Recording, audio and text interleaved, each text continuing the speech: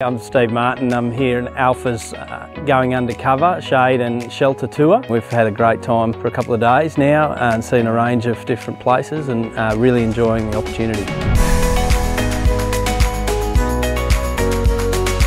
The trip so far has been great in the sense that we've got to spend a lot of time with other feedlotters and also visiting a variety of sites. I really always enjoy travelling with a bunch of fellow feedlotters, and it's a good community. It's been really good, just the conversation on the bus and getting to learn from other feedlotters' perspectives. It's been one of the best field trips I've ever done. We'll be taking a lot of learnings back. Got a lot of thinking to do now. There's been a variety of ideas, trying to integrate them into our business and how we're going to do that.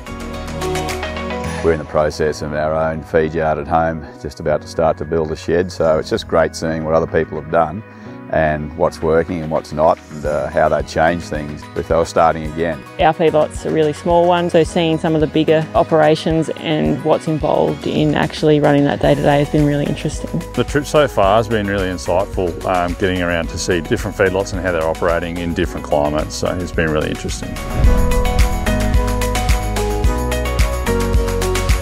For teas, shade and shelter is non-negotiable for us. Providing shade is very important, from an animal welfare perspective. We all understand that, and obviously a performance perspective too. I think going forward, the more we can do, the better it'll be for the overall industry.